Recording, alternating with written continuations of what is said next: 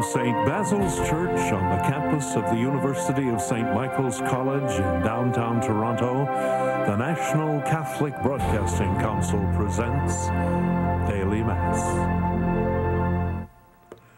Our celebrant today is the Auxiliary Bishop of the Central Region of Toronto Archdiocese, the Most Reverend William McGrattan. The televising of today's Mass is made possible by a contribution from two donors.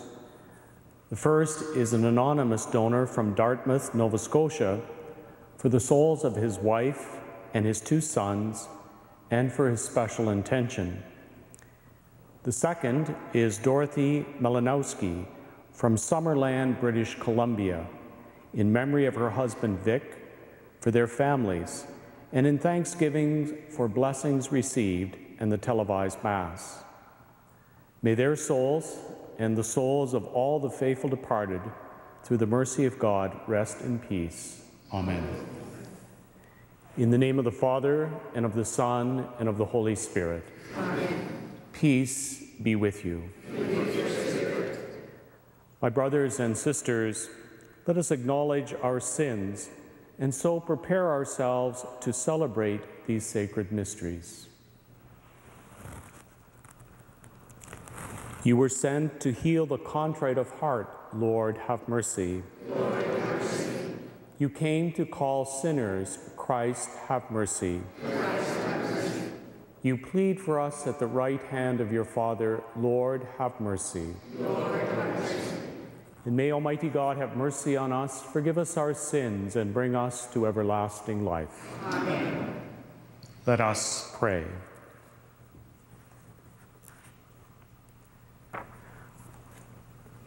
Pardon the offenses of your peoples, we pray, O Lord, and in your goodness set us free from the bonds of the sins we have committed in our weakness.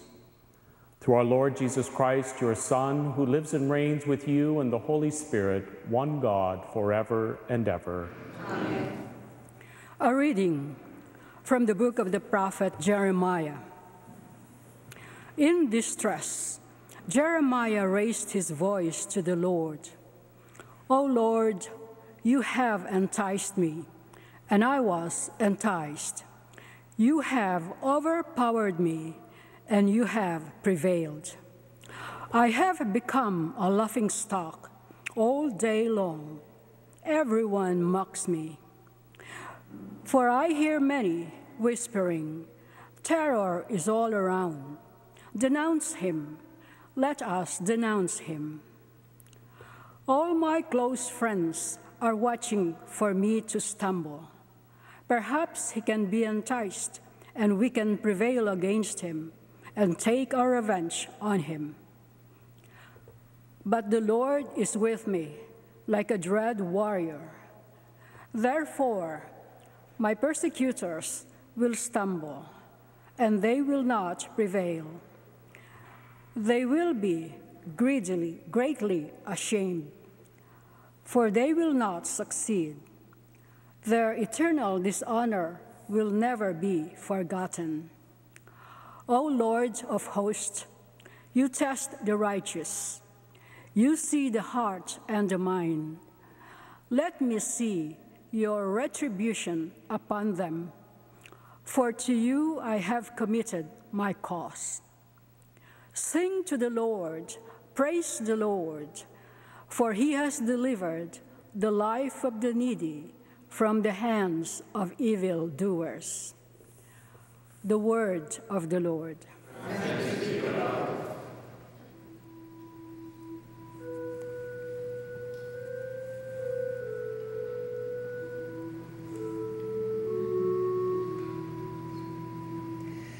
In my distress, I called upon the Lord, and he heard my voice.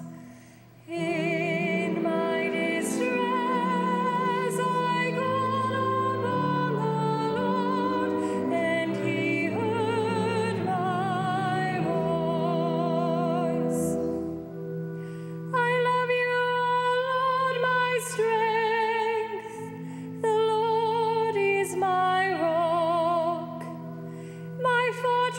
and my deliverer, my God, my rock in whom I take refuge.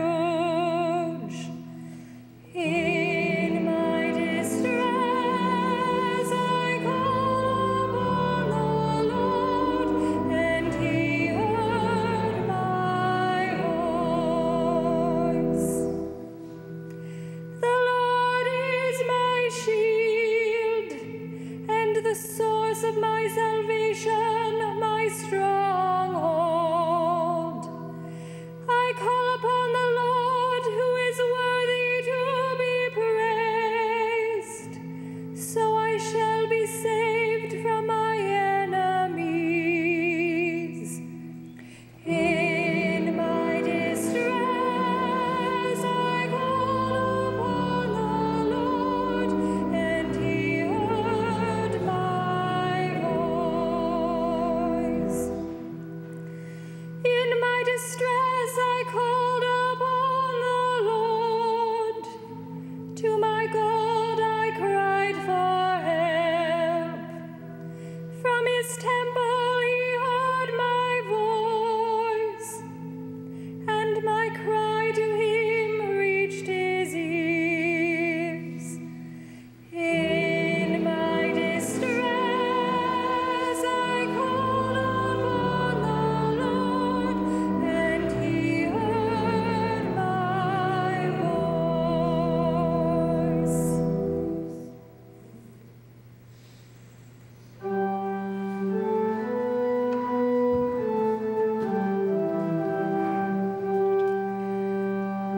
Praise to you, Lord, King of eternal glory. Praise to you, Lord, King of eternal glory. Your words, Lord, are spirit and life. You have the words of everlasting life. Praise to you, Lord, King of eternal glory.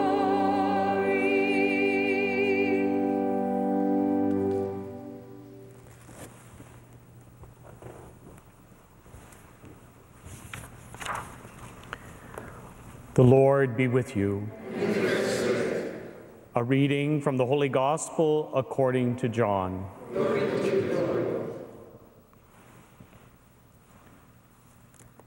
The Jews took up stones to stone him. Jesus replied, I have shown you many good works from the Father.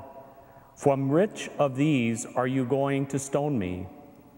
The Jews answered, It is not for the good works that we are stoning you, but for blasphemy, because you, though only a human being, are making yourself God.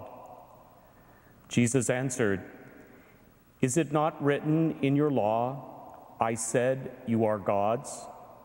If those to whom the word of God came were called gods, and the scripture cannot be annulled, can you say that the one whom the Father has sanctified and sent into the world is blaspheming because I said, I am the Son of God? But if I am doing the works of my Father, then do not believe me. But if I do them, even though you do not believe me, believe the works, so that you may know and understand that the Father is in me and I am in the Father.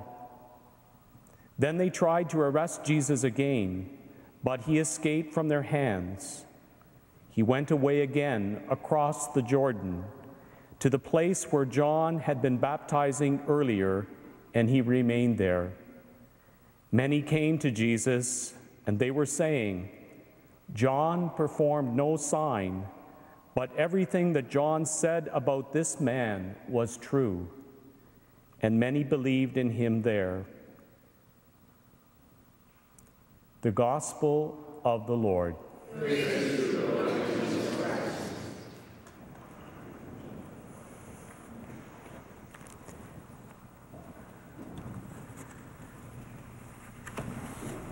We see in this encounter with the Jewish authorities, Jesus once again claiming that he has come from the Father and that they have seen the works of the Father in their very midst. Works of forgiveness, of healing, of bringing to life. And the devastating response is the fact that they are willing to stone the very human face of God. It is the utter rejection of God in their midst. And despite the reference to Scripture that Jesus provides for them, and that the Scripture has not been annulled, they still do not accept the testimony of the Word. We see this rejection as part of the gospel narrative of Jesus' ministry. It is also part of the narrative of the Christian life, that as we come to profess and to witness to Christ in our lives, sometimes the response is what we see Jesus receiving: rejection. The response, though, of Jesus is very instructive for us as well. It's not a response of pacifism, but it is an abandonment to the Father. We're told in John's Gospel that he returns back to Jordan, to the place where John was baptizing. It is a sign, once again, that Jesus returns to the very source of his ministry. And we know in John's Gospel how when John baptized Jesus and the water was flowing over him, Scripture reveals that the Father's voice was heard. "This is my beloved, follow him." And so we see Jesus once again, in the face of rejection, abandoning himself to God's will, trusting that God himself will sustain him. The journey of Lent, even though it is filled with the practices of prayer, of fasting, and almsgiving, really at the heart of that spiritual journey is what Jesus is teaching us in the gospel, that we are to constantly, each day, abandon ourselves to the Father, to trust, even in the face of rejection, of discouragement, whatever we might be facing, to respond as Jesus did, to trust and to allow the Father to bring the gift of his presence to us. The prophet Jeremiah also witnesses to this in the first reading. In the face of opposition, of discouragement, of his voice not being heard in the message of God's love, he himself retreats and trusts once again that God will sustain him. If God has sustained us in this journey of Lent, it is so that we can enter into the glory of Holy Week, where we learn from the very Scripture and the very witness of Christ how he continues to abandon himself to the Father. The temptation in the garden, the acceptance of God's will on the cross, and ultimately the gift of new life that we receive through his abandonment to the Father. If Lent has been a time in which we have grown in that trust of God and we have abandoned each and every day to the Father, we have, in the words of many of the spiritual writers, accompanied Jesus in this sacred time of Lent. May our Holy Week also be blessed through our abandonment and our trusting in God's love.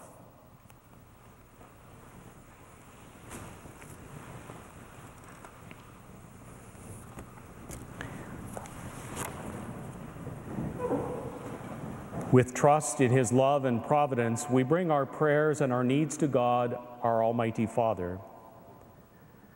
For the teachers of the Church, that their example and teaching may continue to help show us that the Lord always provides for our needs. Let us pray to the Lord. For those who are no longer practicing their Catholic faith, that God's graces may help bring them back home to the Church. Let us pray to the Lord. For those who feel abandoned in their need, that by our prayers and the assistance of caring Catholics they may come to feel less alone, let us pray to the Lord. For all who are present, we ask the experience of God's goodness, that they who share in the good news with others may be blessed. Let us pray to the Lord. For those who have died, that they may have the gift of eternal joy in the heavenly kingdom, let us pray to the Lord. Heavenly Father, all that is good comes from you. We ask that you hear our prayers and answer our needs. We make our prayers through Jesus Christ, your Son. Amen.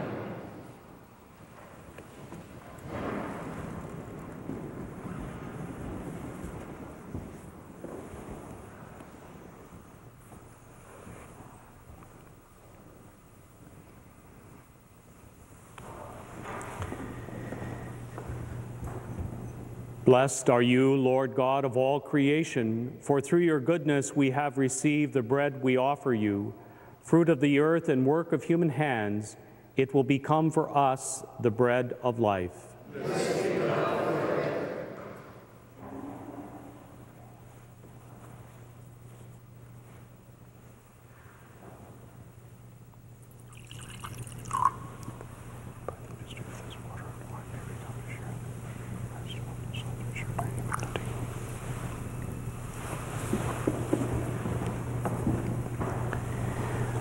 Blessed are you, Lord God of all creation, for through your goodness we have received the wine we offer you, fruit of the vine and work of human hands.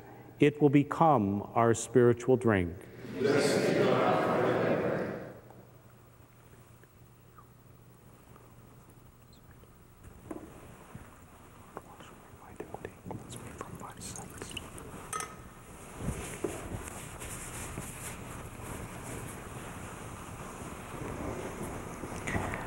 Pray, my brothers and sisters, that my sacrifice and yours may be acceptable to God, the Almighty Father.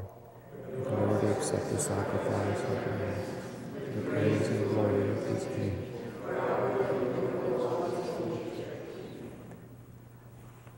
Grant, O merciful God, that we may be worthy to serve ever fittingly at your altars, and that there be saved by your constant participation through Christ our Lord. Amen. The Lord be with you. Lift up your hearts. Let us give thanks to the Lord our God. It is truly right and just, our duty and our salvation, always and everywhere to give you thanks, Lord, Holy Father, Almighty and eternal God. For through your saving passion of your Son, the whole world has received a heart to confess the infinite power of your majesty, since by the wondrous power of the cross, your judgment on the world is now revealed, and the authority of Christ crucified. And so, Lord, with all the angels and saints, we too give you thanks, as in exultation we acclaim.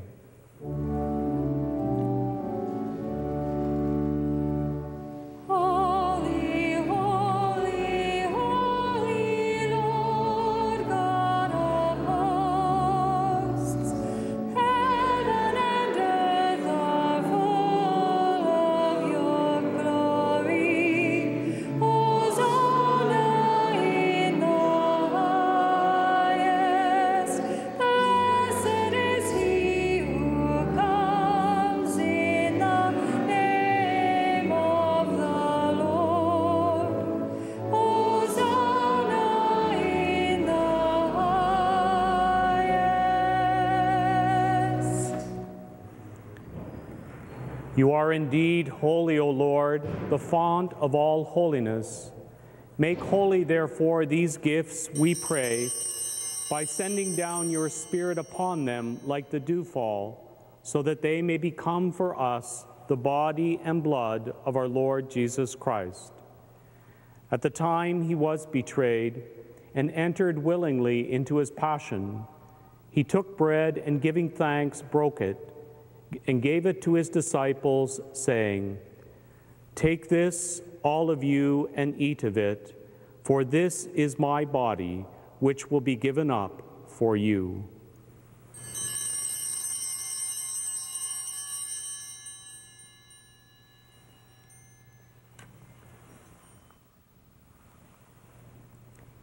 In a similar way, when supper was ended, he took the chalice, and once more giving thanks, he gave it to his disciples, saying, "Take this, all of you, and drink from it, for this is the chalice of my blood, the blood of the new and eternal covenant, which will be poured out for you and for many for the forgiveness of sins.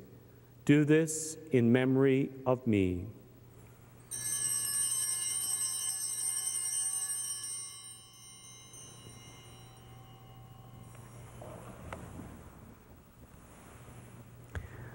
The mystery of faith.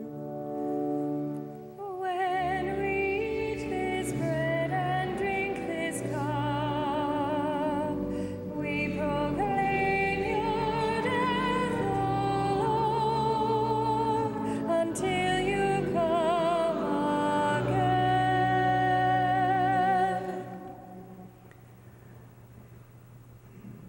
Therefore, as we celebrate the memorial of his death and resurrection, we offer you, Lord, the bread of life and the chalice of salvation, giving thanks that you have held us worthy to be in your presence and minister to you. Humbly we pray that partaking of the body and blood of Christ, we may be gathered into one by the Holy Spirit. Remember, Lord, your church spread throughout the world, and bring her to the fullness of charity, together with Benedict our Pope, Thomas our Bishop, and all the clergy. Remember also our brothers and sisters who have fallen asleep in the hope of the resurrection, and all who have died in your mercy. Welcome them into the light of your face. Have mercy on us all, we pray, that with the Blessed Virgin Mary, Mother of God, with the blessed apostles and all the saints who have pleased you throughout the ages, we may merit to be co-heirs to eternal life, and may praise and glorify you through your Son, Jesus Christ. Through him and with him and in him, O God, Almighty Father, in the unity of the Holy Spirit, all glory and honor is yours forever and ever.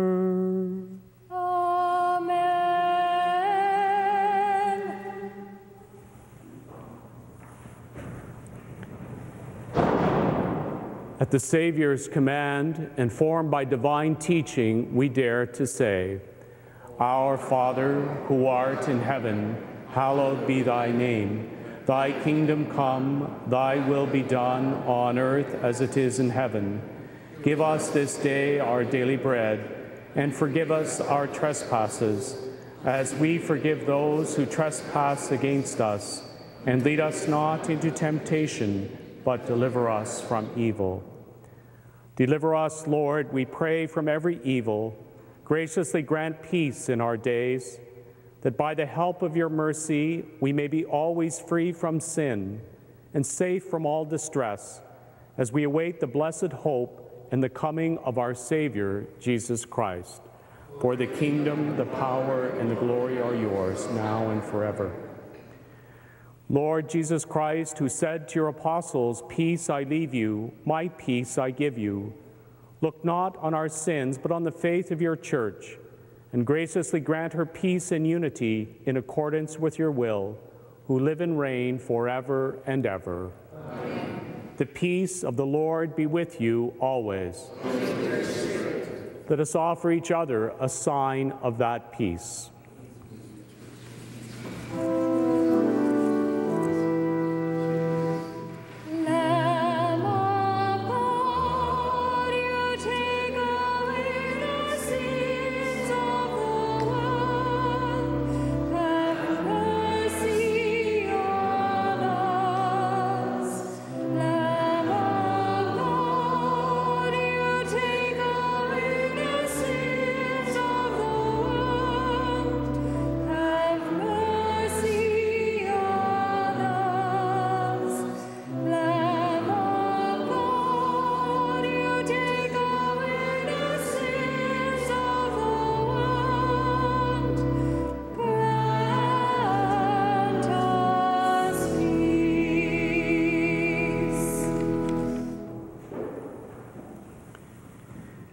Behold the Lamb of God. Behold him who takes away the sins of the world. Blessed are those called to the supper of the Lamb.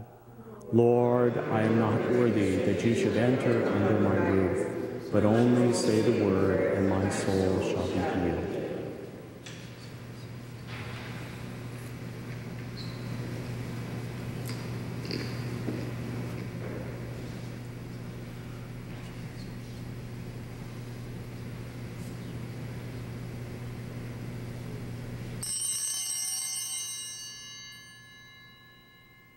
With those of you at home, join with me now in this prayer by St. Augustine.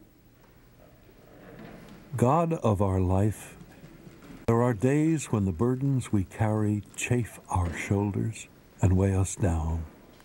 When the road seems weary and endless, the skies gray and threatening, when our lives have no music in them, our hearts are lonely, and our souls have lost their courage. Flood the path with light. Turn our eyes to where the skies are full of promise. Tune our hearts to brave music. Give us the sense of comradeship with heroes and saints of every age. And so quicken our spirits that we may be able to encourage the souls of all who journey with us on this road to life, to your honor and glory. Amen.